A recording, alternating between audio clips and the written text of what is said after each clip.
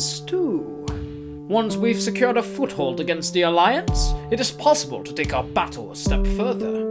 Bring a Mitopium gem to a forgotten altar found in many forests of the world. This nets you a piece of ancient Mitopium. This cryptic item was created by those that knew of the Alliance's coming long ago.